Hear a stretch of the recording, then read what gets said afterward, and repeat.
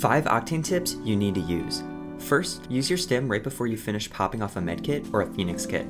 This way, you'll have the benefits of the stim without losing any health. Next, if you want to bounce completely straight up into the air, melee punch into your bounce pad. Now, I wouldn't recommend doing this all the time as you can become an easy target, but in certain instances, you can use this to scope out the areas around you. Third, prioritize healing your shields over your health since your passive auto heals you.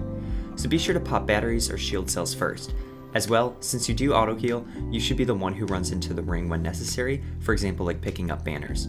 Next, destroy your bounce pad so enemies cannot use it.